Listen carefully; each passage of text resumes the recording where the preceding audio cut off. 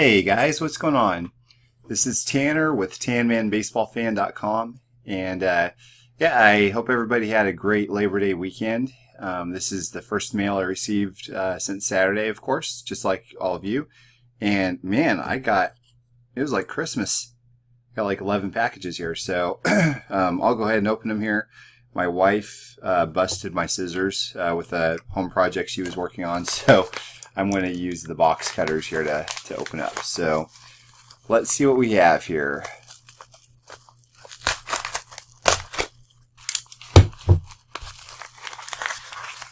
I have a feeling that a lot of these packages here, I'm going to have to eat my words and explain some stuff based upon the rants that I've had for 2016 Topps Archives Signature Series. So anyways, the first one here is the 2016 Panini Flawless number 25. This is the last one that I needed for the run of both types. It's out of 25, complete with tape on the top loader. Okay, I'm not going to say anything about top load tape anymore. But anyways, so this is the first one. This is the last one I needed out of the whole run, like I said. So there are actually two variations of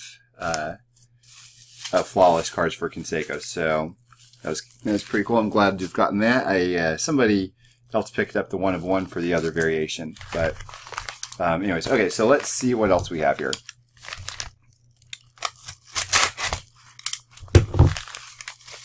It says, please do not bend. Thank you for that. Whoever sent this next one. And this next one is... Okay. Here we go.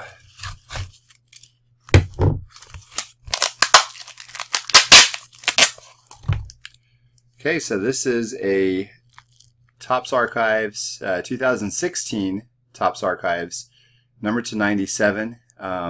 It's an 87 Topps signature. So here's what I was trying to say about this before. If you've read what I've been writing recently, I wasn't a big fan of Topps releasing another buyback series like this, almost identical to the last one that they had released 9 months prior, because and this is a good example here. I bought one of these numbered out 14, and now all of a sudden they have one that's numbered out 97. I'm a sucker for the 97 Topps, or I'm sorry, the 87 Topps cards. So I figure I'd go ahead and pick up that one. I'm back on board, kind of, again, with those Archive Signature Series cards. But I'm mainly into them only if I don't have the 2015 version. The 87 is an exception to my rule that I've made up. So that's why I picked up the 87. But next up, all right, this is another Topps Archives 2016 Signature Series. This is number to 4. There it is. It's a bazooka.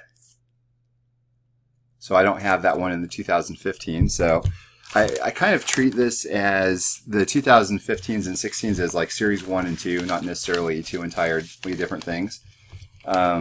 Because 2015 didn't have that nice bazooka, for instance.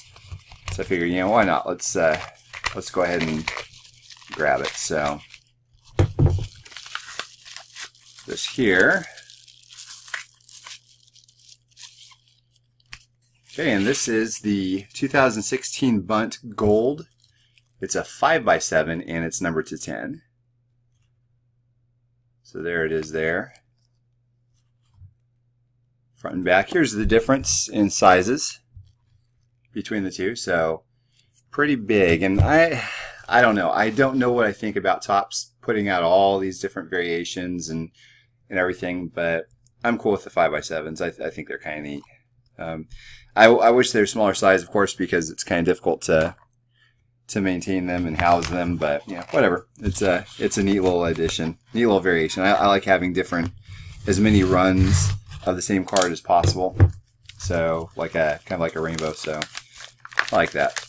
Next up, here's another 2016 Topps Archives. This is a KB Toy Store and this is numbered to 10. And I'm a big fan of these grocery store, toy store type issues that they did buybacks for. I think that's really cool. It's like my childhood, and they made it a high-end type of card. So love those. Up next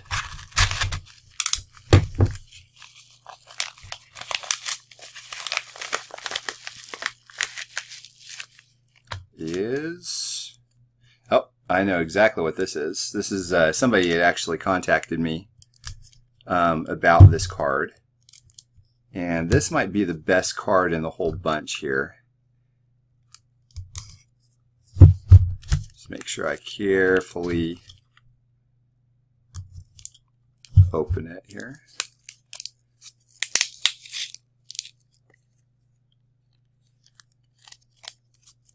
Let's get this side too. And the top.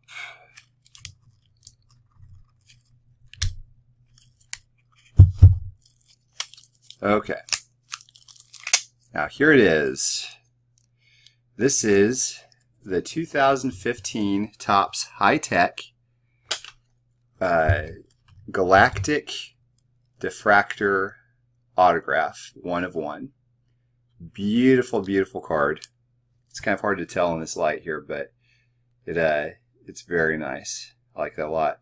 And the funny thing is the person that broke this, he had actually sent this over to the wrong tanner. So I saw this online, and somebody said, "Hey, I just got this card in the mail. The problem is I'm the wrong tanner." So he was nice enough to send this to me. So Tanner, from one Tanner to another, I thank you so much for sending this out promptly and not keeping this beauty yourself.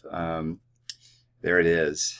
Love it. And this is, in my opinion, the best card in the entire run of the High Tech set, because just how it looks, number one, it's autographed, number two, and also, gosh, you gotta love the name, Galactic Diffractor. Whenever I saw that on the checklist, I don't know why, I just thought it was cool. It's like, man, I want that card just because of the name, Galactic Diffractor. So I have it, and thank you, Jared, for reaching out to me with it as well, by the way. Jared is the guy that was the original owner for it. So I have to cut through some more of this here, looks like.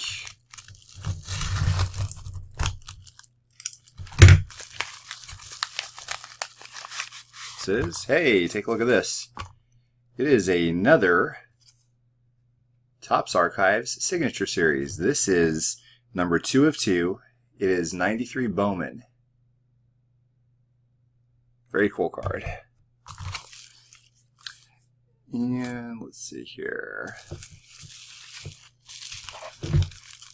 We have 1, 2, 3, 4. We got 4 to go through. For those of you who are new, if you couldn't tell, I'm a Canseco super collector, so that's why all the stuff that I get is Canseco. If you're looking for Jeter or Griffey, sorry, you've come to the wrong place.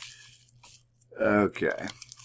And, hey, look at that. Another Topps Archives Signature Series. This is number 2 of 2 as well. 94 Topps.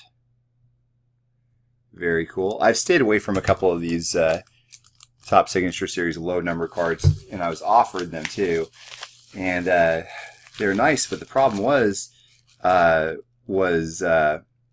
they were in horrible condition. Take a look at this. Looks like there's a little rip in it, so you see there's a card in there, so we're gonna open up through here, so hopefully I can use it later and just tape it. But concerned that, yeah, there's a hole straight through it, so the card was showing. And yeah, look at that. So this is Archives. If you can't tell, right there it says it's a 1 of 1. So it's kind of a scary deal there when it's a 1 of 1 card, and it was the package was ripped like that. But so far it looks good. So I'm glad about that. But anyway, so yeah, I think this is his first Tampa Bay Rays Bowman card, if I remember correctly. Let me see. or 2000, maybe it wasn't, but either way, still one of one, still an autograph, still beautiful. Love it. Okay. 2 more to go.